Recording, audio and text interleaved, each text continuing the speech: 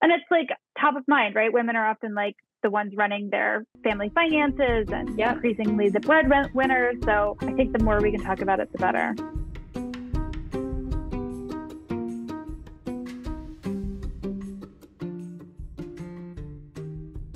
Hello, and welcome to Financials Podcast, Future Rich. I am your host, Barbara Ginty, and I'm also a CFP, which is a certified financial planner.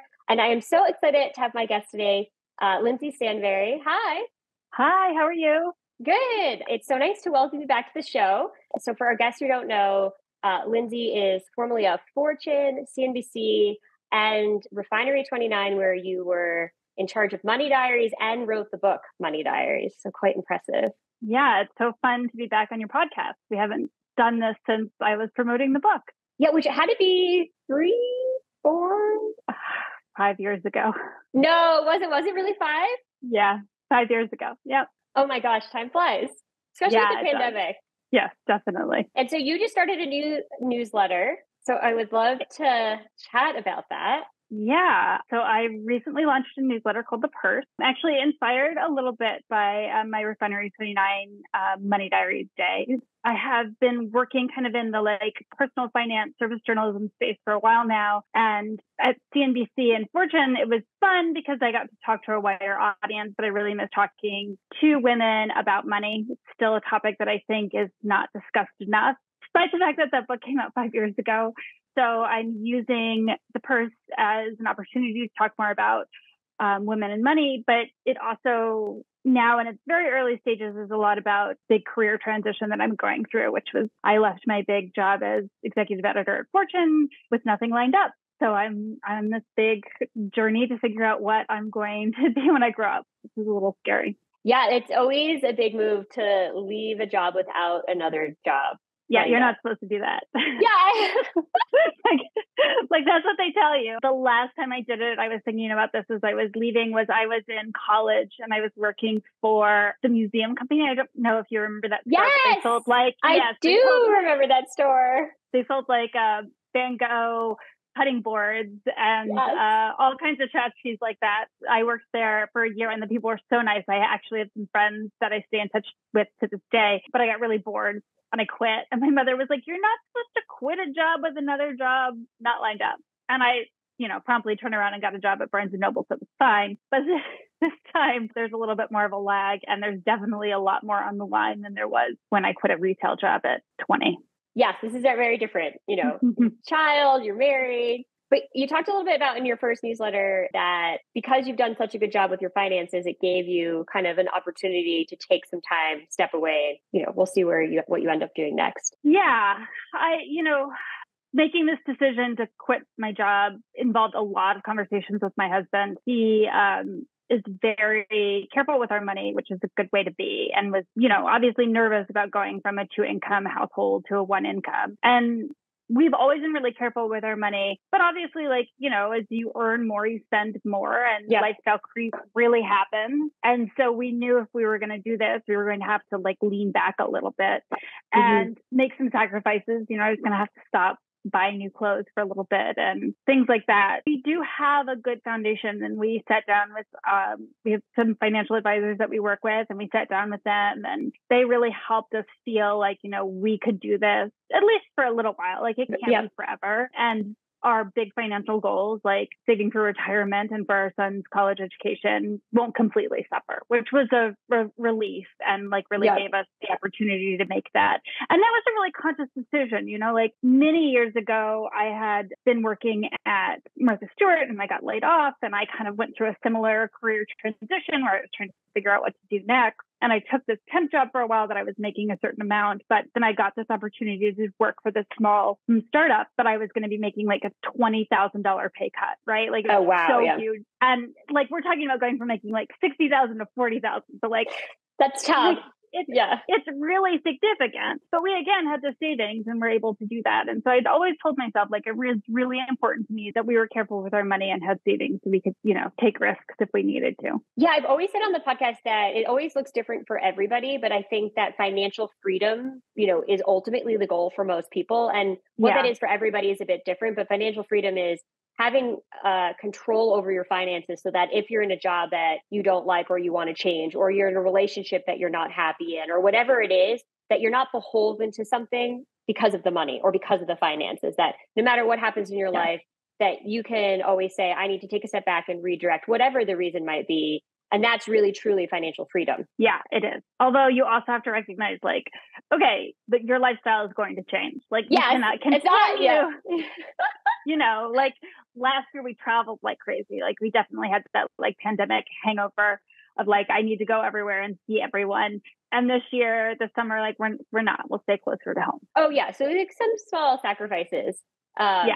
Because you can't spend like you have two incomes if you have one. Usually, if you have one, if you have one, And also, like, right, like that's a huge privilege in and of itself. My husband has a job; he's able to provide health insurance. We're able to get by because of that. It would be so different. I would not be sitting here if I didn't have those things. Yeah, the health insurance is usually, especially for women. I will say that in my experience, I've never had a man come to me in all of the meetings and all of the classes and all of the experiences I've had ever be like, oh, well, I'm not going to have health insurance, so I'm not going to do this. I've never heard them say that. It's always the women who are so like, interesting. I have to have health coverage because, just a little bit more different part of the brain probably making that decision. But the health insurance is huge because that could be a big monthly number. Yeah, it can be really big. Yes, I know as a business owner, because the way it works is people do not know. Nobody believes me. I literally had 4 aunts and a few of them were like, that can't be right. Like, it must be wrong. I'm like, if you can find me a different solution, like I am all ears. I can tell you whatever you need to go research this for me. I would love it if you could find me a different solution. The way it works for small business in New York is in order to qualify for a small business plan, you need 51% participation. Mm. So even though I have employees, their health coverage is better through their spouses. Right. So they don't want to participate. I don't blame them. Why would you lose good coverage that you're not paying or you're being supplemented for to come onto my plan where you're going to get charged through the nose? So I never have qualified in almost 11 years for 1 year I qualified for a small business plan because of this rule of 51% participation. So I pay as a solo. So my average healthcare cost has been between $800 and $1,000 for a high deductible. So for just not for a family, one person. Yeah, I advise that there's another advisor who was thinking about going out on his own. I think it's stay-at-home wife, 3 kids who are young, so a lot of doctors, right? Kids, a lot of doctor appointments. So many doctors. Does not want to be on high deductible, and he had budgeted like $1,000 healthcare. I was like, I would take $2,500, and he was like $2,500, and I was like 25 to 3, depending on your deductible and copays, especially with 5 people. And he was like, are you sure? I was like, maybe I'm a little high, and you have a little bit of a buffer, but it's better to be high than low. So healthcare can be very expensive. Yeah, which is so disappointing because you can think about all of the amazing businesses that would happen in this country if we had better access to affordable healthcare. And I will say my premiums, despite this, so there's been an income change. So I'm happy to pay when you make more money. But when I started, my premiums were the same where they are now. So that doesn't actually make sense with the income increase. That's right. Yeah. So it should have been less to get me into business and gone up.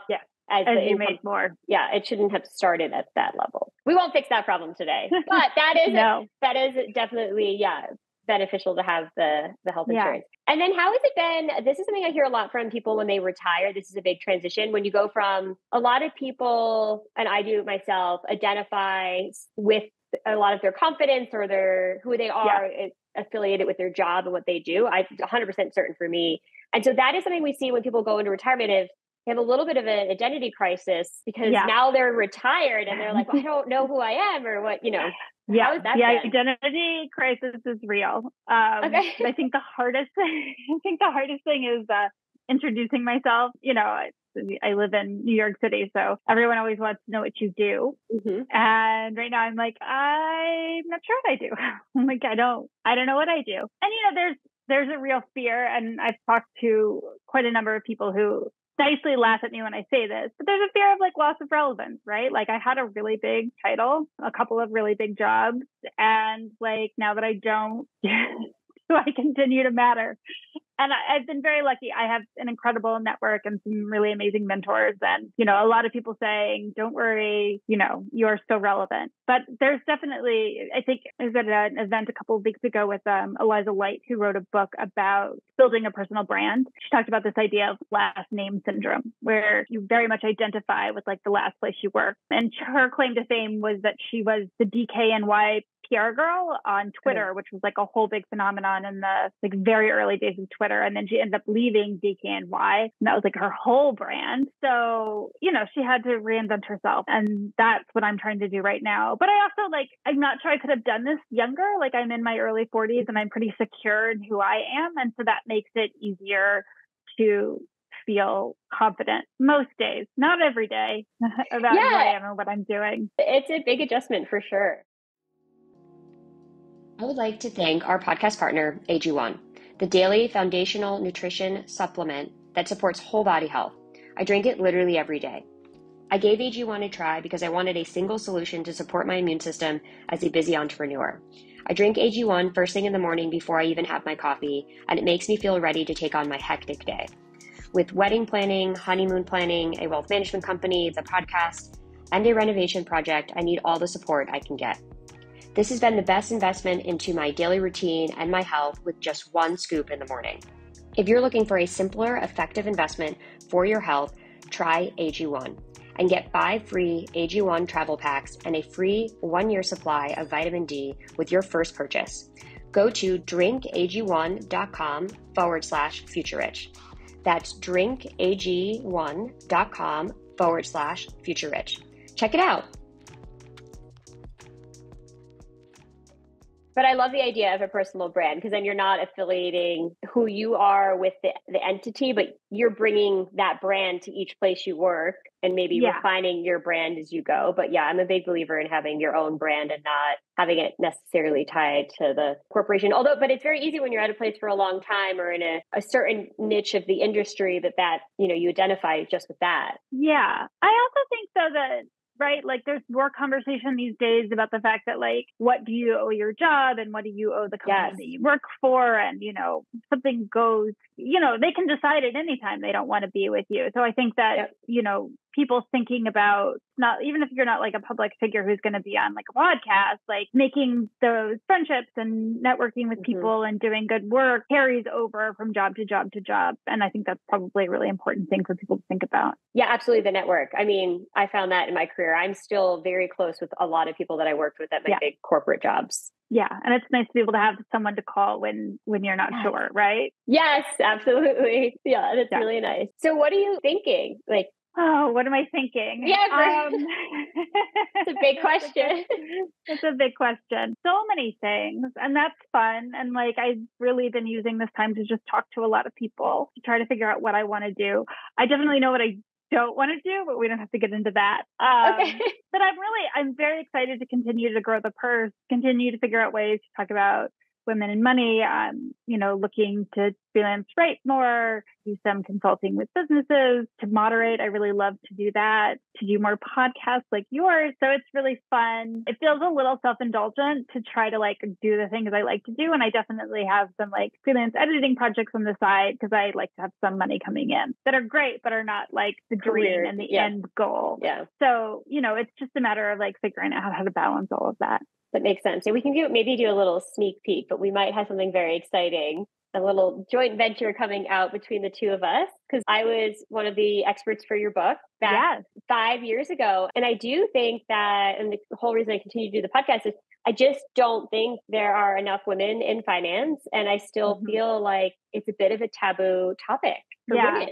I don't know why. I don't know why either. And it's funny because I have a really great core group of mom friends here in Brooklyn. And I find we talk about money all the time, like maybe not specifics, but like the cost of camp or like issues at work with salary or, you know, even just like clothes we like to buy and things like that. Like money is kind of always a topic. So I feel like I hear it, but then there's still kind of like a little bit of like a hang up getting beyond like the bigger, deeper, meatier topic. And it's like top of mind, right? Women are often like the ones running their family finances and Yep. increasingly the breadwinners. So I think the more we can talk about it, the better. Yeah, I think the more transparent and the more open people are about it, the better. And I think as women continue to be the breadwinner, right, and running the household finances, I think it's even more important that you take the time to learn it, because the more you know, the better your decisions are and the less likely you'll be taken advantage of. Yeah, the taken advantage of thing is really scary.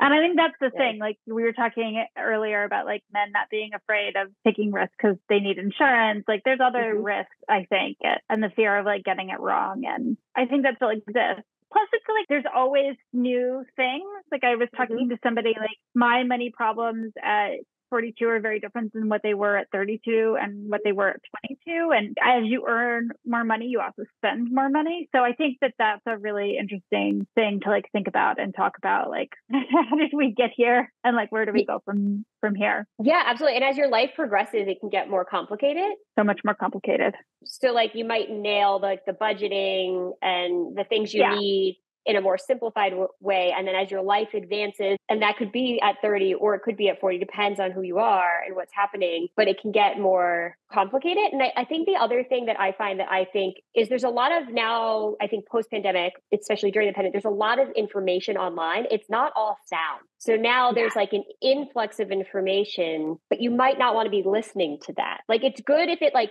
perks your interest to then do your own research. But my concern is just there's so much, and the regulators are starting to catch on, because the issue that we've had in our industry was if you were not licensed, you were not regulated, which was like, so that's not how it works in other industries. Just because you're not like if you decide to go open a hot dog stand, the restaurant, they will, gosh, what are they called? The food and beverage, in the city.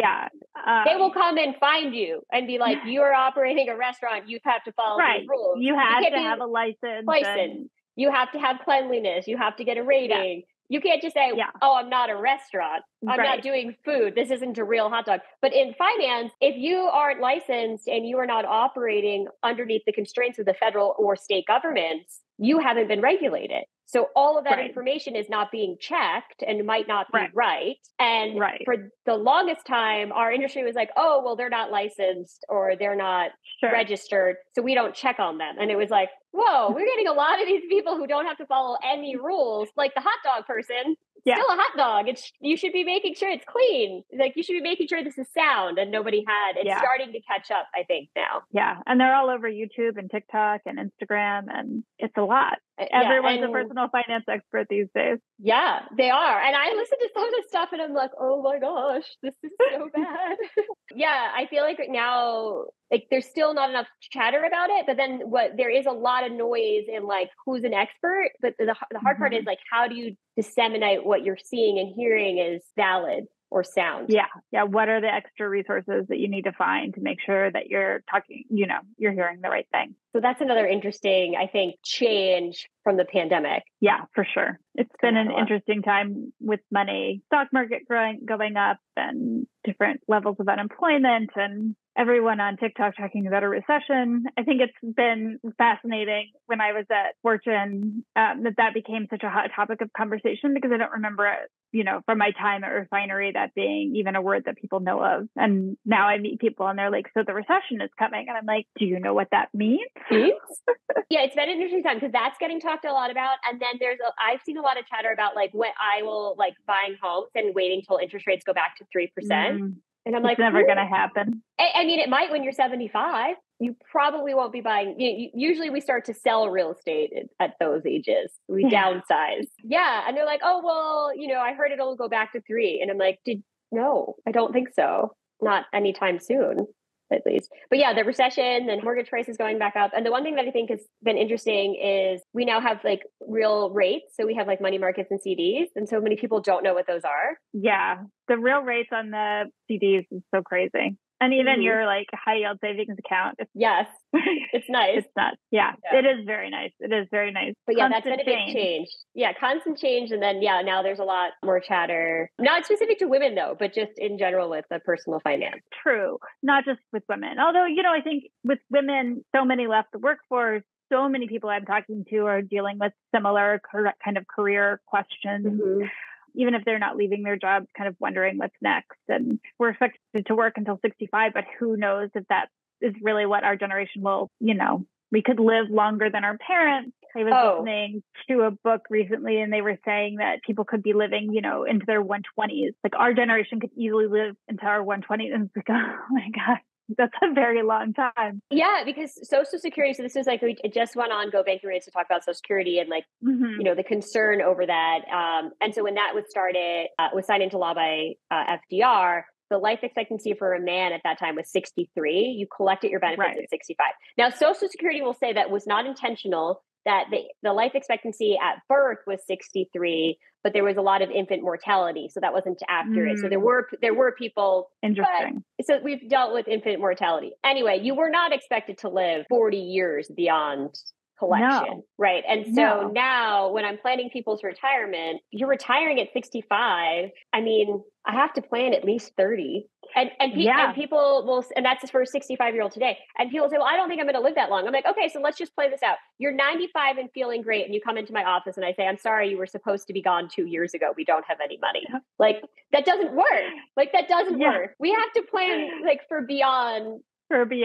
Yeah. And if we live to be 120, that's another 60 years after we hit 60 that we need to fill. I'm not sure you can be retired that long. Agreed. Yeah. You can't pay in for 30 and then pull out for 60. The seesaw it has to be more even. It has to be pay in 30, collect 15, collect 20. Yeah. But if it goes pay in 30, collect 60, the math there. Yeah, it doesn't work. So that's also an interesting component of it. And statistically speaking, women outlive men, and the majority of women, this is like not to be sad, but die alone. So are either widowed or divorced or single. Men particularly, it's not as high of a statistic. So at some point, women, whether they want to by choice or are forced to, will be in charge of the finances, whether that's earlier in life that you get widowed or God forbid you get widowed at 80, it's not a great time to figure out the finances. No, which is why you should be involved with it from the beginning. There's a lot of power in that though. It's exciting. Yes, I think so too.